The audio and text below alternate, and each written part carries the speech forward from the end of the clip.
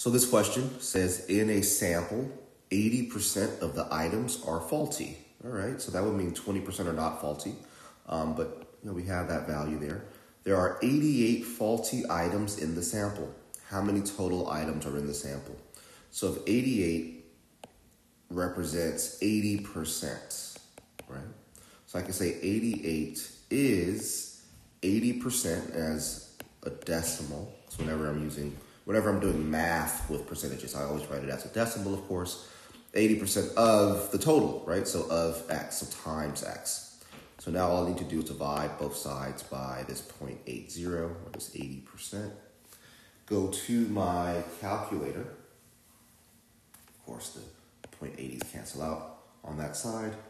And now I'm just looking for what is 88 divided by 0.80, which is 110, right? So 110 equals X. So that means there must have been a total of 110 items in order for 80% of them to equal 88. That's how you think of the question. So this is a translate question. Right? We're literally translating directly from the sentence into a mathematical form of what we read.